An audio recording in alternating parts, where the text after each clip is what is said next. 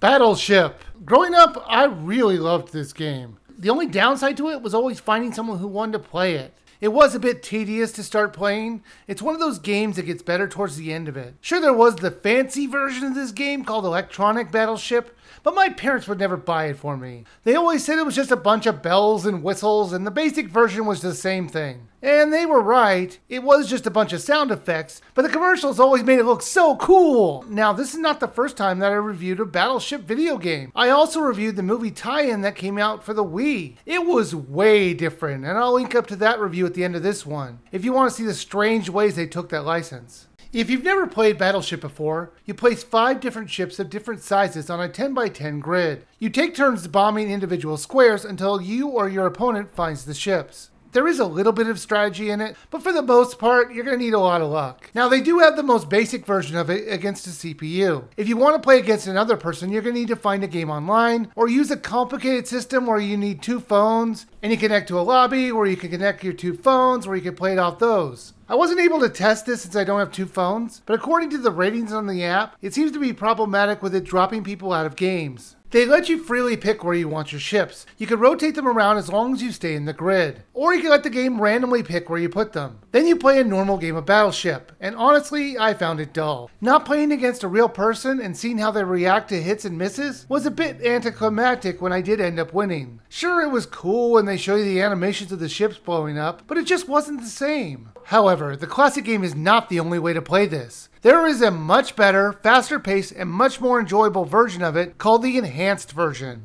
The boards are smaller and have different configurations. Plus, you can do more powerful attacks to your opponents or the same to you. The different characters you play as have different powerful attacks, so you can pick a character that more fits your playstyle. Some of them at high enough points can fire a torpedo, which will keep going in a line until it finds a ship, or it might just have them doing a random bombing attack. Depending on how powerful the attack is, the more points it's going to take to do it. You get 2 points per round, and you also get 1 point every time one of your ships is hit. It really helps even out the games, since you can do a really powerful attack if you get bombarded in a previous round. I can't emphasize enough how much I enjoyed this. It was just a lot of fun, so much that I really didn't want to go back to the classic version. They give you plenty of reasons to keep playing as there's goals to achieve, and when you do, you'll level up. Leveling up will unlock new game board configurations in the enhanced mode, and new characters with new abilities to use. There's also an online mode, and this might shock you, but I actually found someone in it, and it worked perfectly. I don't know if I just got lucky and someone just wanted to play Battleship, but I was happy to actually be able to test this for once. Battleship was a lot of fun. I didn't particularly like playing against the CPU in the classic game, but the enhanced version was outstanding. At the time I had a couple other games I needed to play in order to review them, but I kept going back to Battleship's enhanced mode. I picked this up for $3.99, and it's completely worth it at that price. However, the normal price for this was almost $20, and that is too much. The enhanced mode is way more enjoyable than you might expect, so if you can find this for anything under $10, I say go for it.